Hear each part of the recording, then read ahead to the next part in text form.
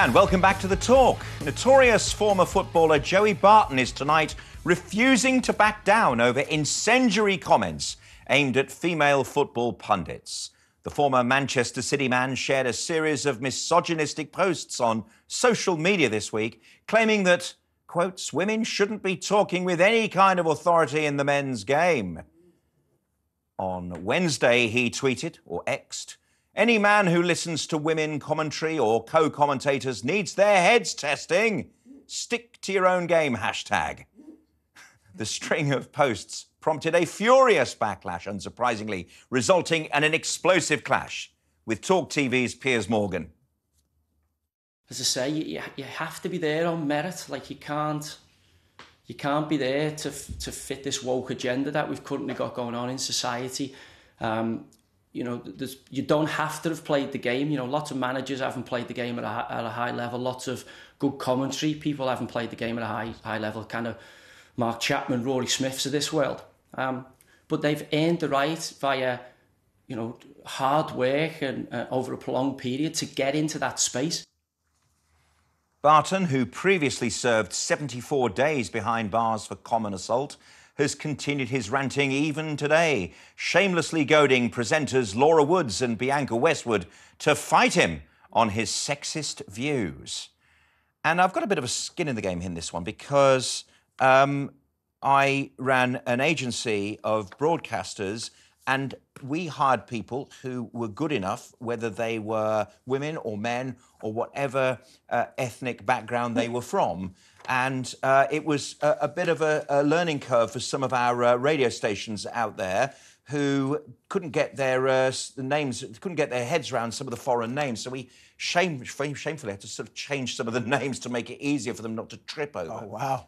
But seriously, some of these female reporters that we took on have gone on to great careers. And now, after a period of time where there has been a bit of progressive pushing of females into football, and some of them haven't quite made the grade, there are some very, very good presenters. So now we're at the stage of meritocracy. I think Joe is wrong, and we go with it. We're in the 21st century now. But there's a difference between presenters and pundits. I don't have a problem with Laura Woods or Alex Scott presenting like Mark Chapman, just linking between. But the people who are doing the punditry, people who are going to say, sure, this should have been done like this, that tackle was bad, this guy's thinking about that, that can only be people who've played at the highest level. But there's Gabby Logan and there's Kelly Cates, and they've been in the game for 20 years. They've been in the women's game. No, they've been in the men's game. No, but that again is presenting. They're not the pundits. Presenting. But Alex Scott is she never played in the Premier League. Match of the Day has always had people that didn't achieve that level in football until recently and have been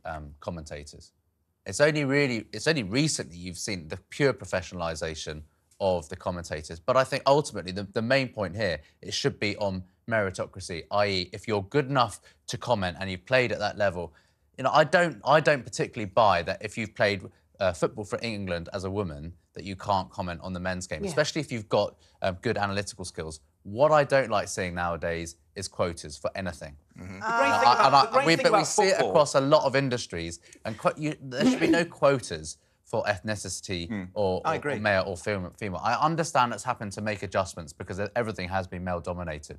But now there are enough good people, and as you made this point, that it really should be that whoever selects the panellists, it should be done. Are they good enough to be there? Do they have the experience? And that's not wokery. That is just actually saying who's best for the job. And actually, and it's about. Am I the only one that agrees with Joey Barton? No, you're not. This is ludicrous. Here's the thing. I'm a nominal football fan in the sense that as a United fan, I get heart palpitations regularly. So I can't actually sit there and watch them. I have to keep up with it afterwards because it's just too much for me. But I actively watch women's gymnastics and I love women's gymnastics. I don't want to see I don't regularly see male pundits commenting on women's gymnastics, but I also don't want to see it because they don't have the relevant experience. Women and men have different physiologies. They haven't been able to compete as a woman in that sport. So anything that they will say is not from direct experience. I'm sorry, women's football and men's football are two completely different sports.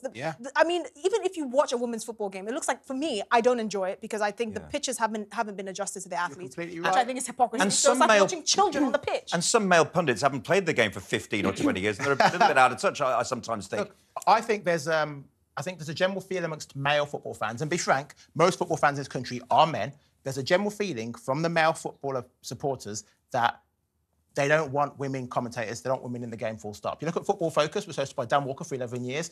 Alex Scott took over. Numbers went from 849 average viewers, 849,000, to 564,000. Yes. Men, and a lot of men are now too afraid to stand up and say, actually, I don't like having women at our games. I want it to be men talking about men's football. But I think, JJ, it's also about the editorial of that programme. They have properly engineered that programme to go into the women's game. Yeah. And Football Focus was about Bob Wilson, a Ron manager, isn't it? It's a completely different philosophy. And I go onto that show and I can see why their audience has dropped. If they talked more about the men's game than engineering it towards the women's game, it's a proper promotion of that. Yeah. So there you go. It's back to statistics then. So it may not be because of the fact that it's women presenting. It might be just because of they're the fact showing that women's it's football instead. Because they're showing the Which is horrible. things Which is that just as people bad. don't like.